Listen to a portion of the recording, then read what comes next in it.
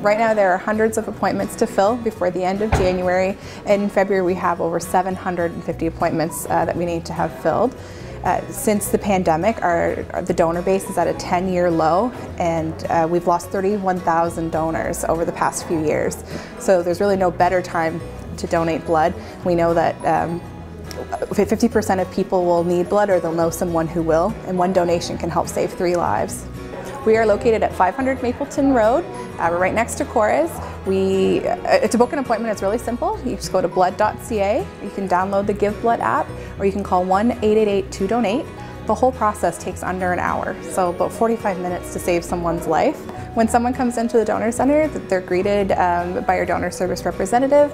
They will be asked to fill out a questionnaire on our tablets, and existing donors can actually fill out the questionnaire in advance. They'll have a quick screening session with the nurse to determine if they're eligible, and they'll make their way to the donation beds.